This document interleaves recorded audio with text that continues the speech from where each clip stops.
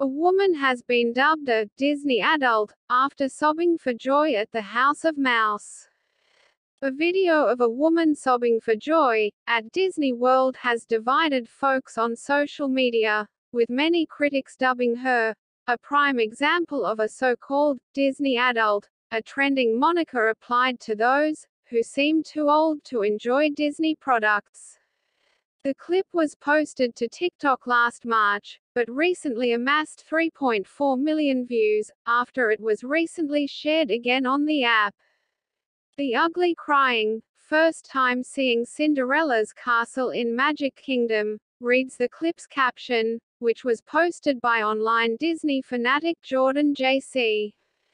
The footage begins with the grown woman walking through the Orlando, Florida, theme park while gussied up in plastic Mickey Mouse ears, and a purple shirt festooned with Disney pins. All of a sudden, JC spots the iconic Cinderella castle for the first time, whereupon she bursts into tears of joy, like a castaway spotting a cheesecake factory.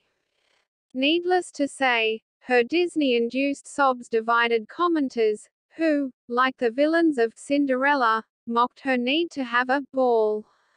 Others dubbed the video a symptom of the Disney adult phenomenon, in which childless millennials suffer from what critics deem is an unhealthy obsession with the happiest place on earth.